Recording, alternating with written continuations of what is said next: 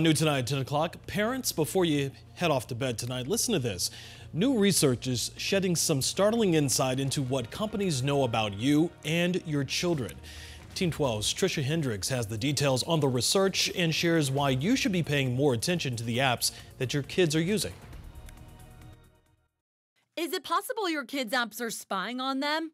Software company Pixelate CEO Jalal Nasir shares alarming new stats revealed in the company's latest study centered around apps for kids that track data. Categorizing each and every single app that might appeal to children. It shows more than 2/3 of the most popular iPhone apps likely used by kids collect and send their personal information to advertisers. When it came to Android, 79% of potential apps for kids do the same. The question is, why have we done it? That information could include location, internet address, and a code that can identify the child's device. There's a law in place to prevent all this called the Children's Online Privacy Protection Act.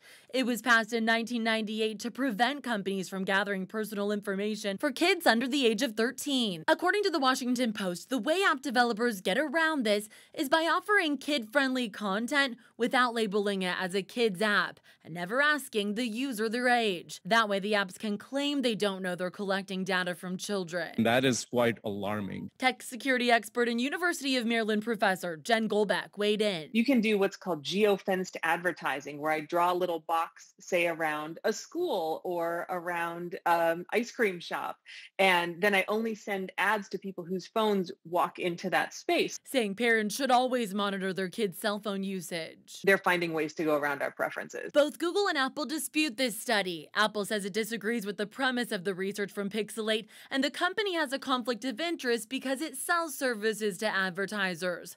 Google disputed how the company determined whether an app was aimed at kids. Trisha Hendricks, 12 News.